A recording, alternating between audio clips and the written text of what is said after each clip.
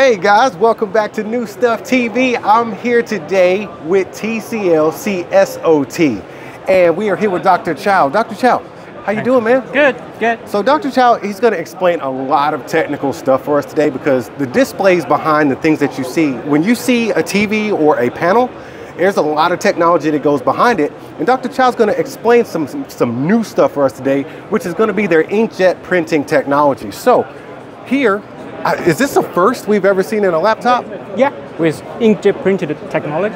Inkjet printed technology display in a laptop. So why was it important to develop the inkjet technology for a display? This is a kind of new technology. Okay. Traditional ones we call them evaporate one.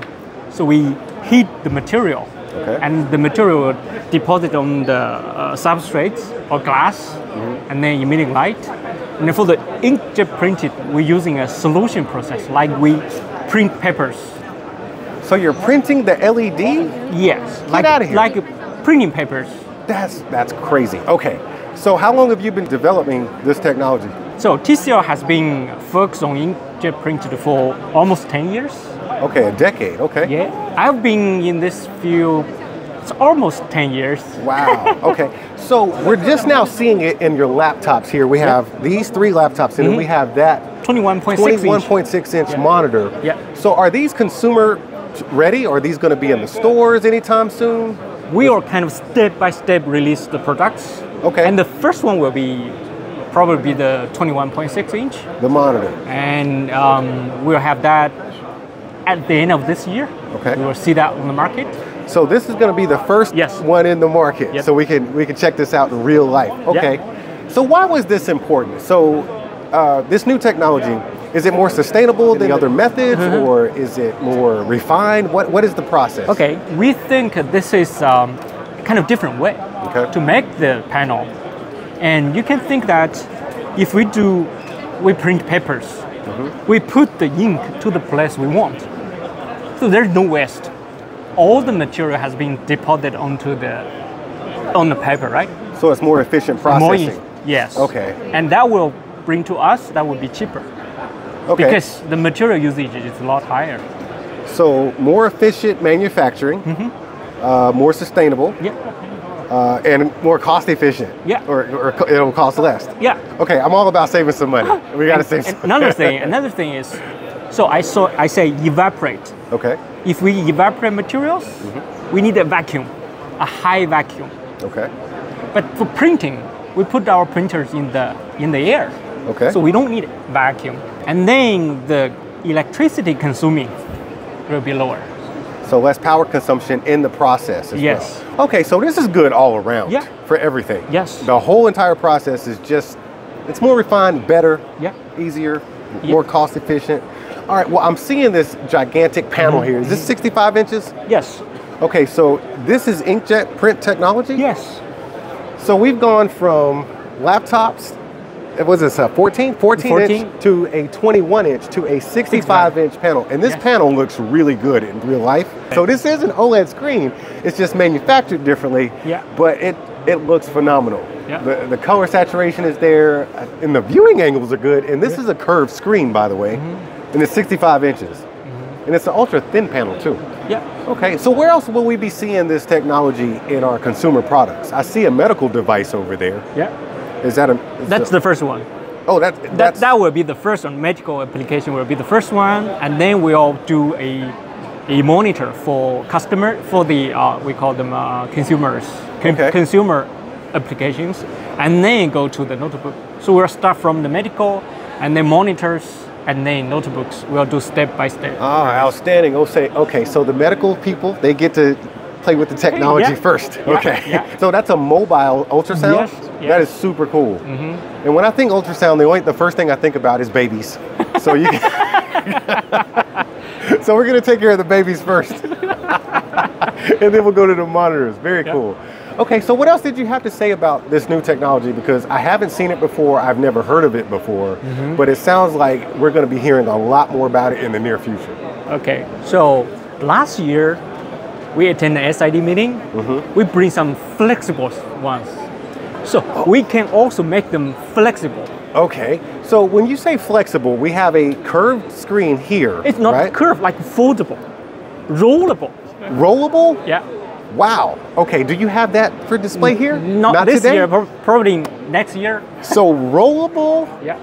flexible display. So we'll have folding phones. I see a tandem folding phone over there, but that's not inkjet technology No. yet.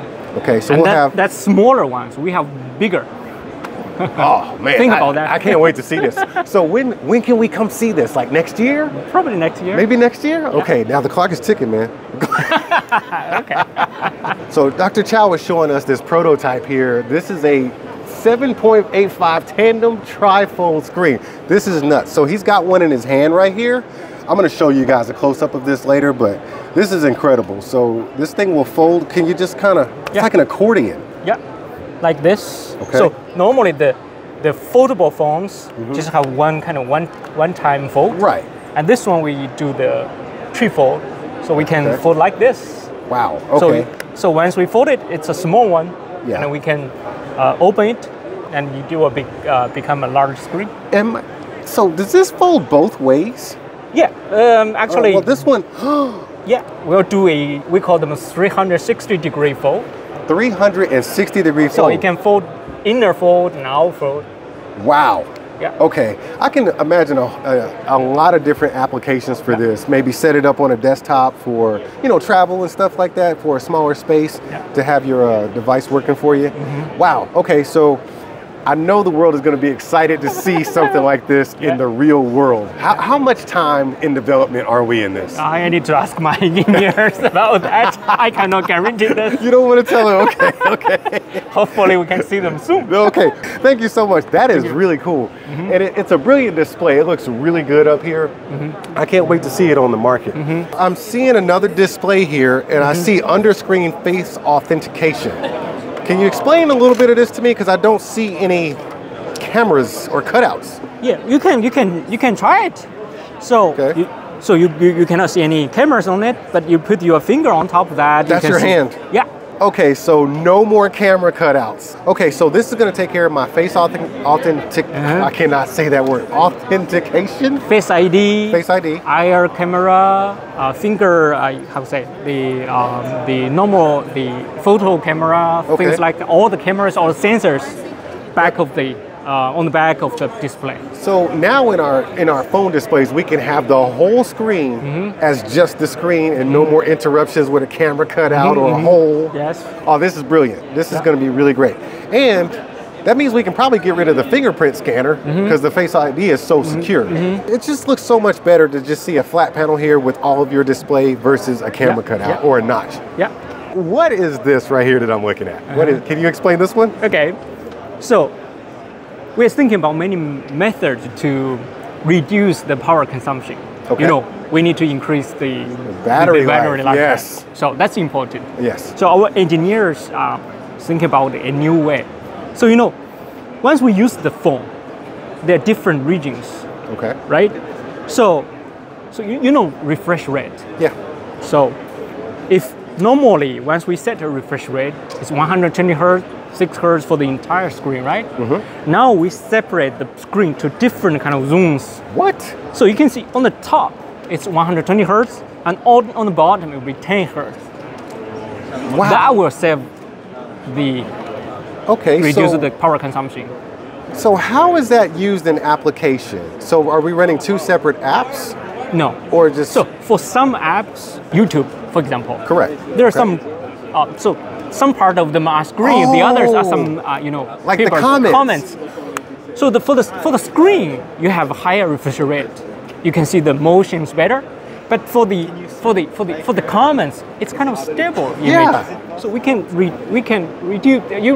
decrease the refresh rate. That is genius.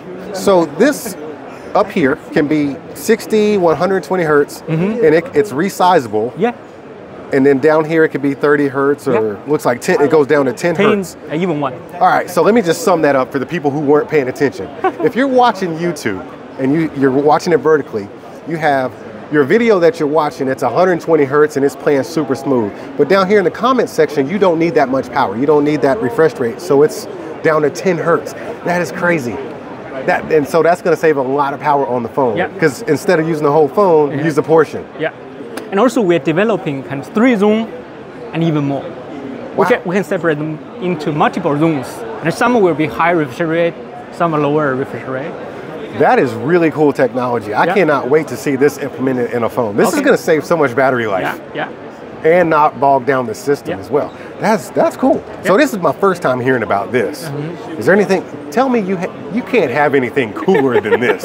You got anything else? Yeah. I see this 10.95-inch paper plus tablet display. This looks. It doesn't look like a tablet screen. This actually looks like art. Yeah. So we do a comparison here. Like this is like a paper, let's say kind of paper-like. Okay. So is this like e-ink or is this a different type of? No, that's just normal LCD. We use some new technology to make them look like a paper. Man, that really looks like paper. Yeah. Actually, this is a display. It feels like a screen, but it looks like paper. Yeah. That looks very natural and realistic as paper. So this is going to be a lot easier on the eyes, correct? Yes. Okay. So we call them the eye care technologies, just to protect the eye. Okay. I'm good with this because my eyes are going bad. I just started wearing glasses last year, and it's because I've been looking at screens too much. So this should help. This is great. So are these photos? Okay, wow. Yeah, we want to have. They look so real. Yeah. It looks very similar to this actual photo right here. Are you tricking me? Is this a screen too? No. You messing with me, man? Okay. The same. Yeah, this looks really good. All right, cool. So is this on the market now? I think it should be coming to the market soon. This year, 2024? Yeah. Okay, we don't want to get in trouble with the engineers. Okay. We don't want to lie on those guys. All right, so this should be on the market sometime in 2024. Can I pick this up? Is this okay? Yeah, it's okay. It's a normal pad. Man, it feels good. Feels like a quality tablet. 11-inch tab, nice. But the look of this screen, and there's no hard reflection, so it's not glaring into my eyes. So you can see that there's a bright light I see on the top. it. You can see. It's not impeding anything right here. Yeah. I want this tablet. Can I have this one? Put it in my Ask them. Okay, Dr. Chow, it was a pleasure talking to you. Thank you so much for your expertise in explaining this new inkjet printing technology. I cannot wait to see it out in the real world. Now, you guys keep being good to each other, and we'll see you when we see you.